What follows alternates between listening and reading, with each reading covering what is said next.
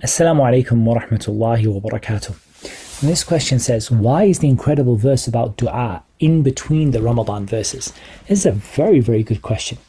The statement of Allah Azza wa Jal, وَإِذَا سَأَلَكَ عِبَادِي عَنِّي فَإِنِّي قَرِيبٌ أُجِيبُ دَعْوَةَ الدَّاعِ إِذَا دَعَانِ فَلْيَسْتَجِيبُوا لِي وَلْيُؤْمِنُوا بِي لَعَلَّهُمْ يَرْشُدُونَ.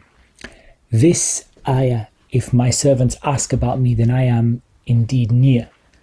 I answer the dua of the one who calls upon me when they make dua. So let them answer me and let them believe in me so that they may be rightly guided. This ayah is, as the questioner correctly said, mentioned right in the middle of the ayat of Ramadan. The ayah شهر رمضان الذي أنزل فيه القرآن, شهر Ramadan, the month in which the Qur'an was revealed, and afterwards أحل لكم ليلة الصيام الرفث إلى نسائكم, that it is permissible for you in the night time to have relationships or to have intimate relations with your spouses. So the whole discussion of Ramadan, this ayah is right in the middle.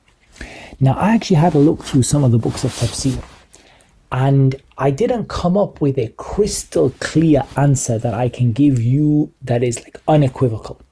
But there are two things that we can think about. And one of them, I was more surprised about than the other one. The obvious one is that Ramadan is a time for dua, and that dua is a major part of the month of Ramadan. The fact that the fasting person has an accepted dua, in of itself, many of the scholars, they said the dua, saying that the dua being accepted at iftar is weak, in the sense that singling out iftar as the time.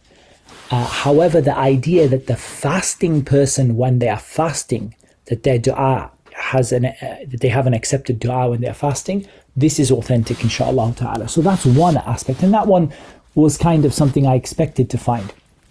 What I wasn't thinking of is that the scholars of tafsir, they differ over whether the dua in the ayah is dua by your tongue or dua by your actions. And some of them said that the dua here is not the dua of the tongue, although it includes the dua of the tongue, because generally when the ayah is general, we leave it general. But they said it also includes the way that you behave and the role that your actions play in your dua being accepted.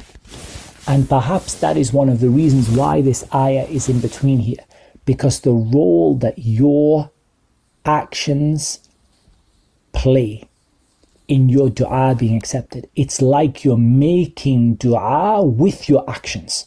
So when you are fasting in the month of Ramadan, it's like you are making dua to Allah to be freed from the fire, dua for Jannah, and so on. You are making that dua to Allah through the actions that you are doing in the month of Ramadan, not only through the words that you say. So I found that also, and Allah Azza wa Jal knows best. I think it needs definitely more research, because there is much more that could be said about it, but that's what I found in the limited time that I had.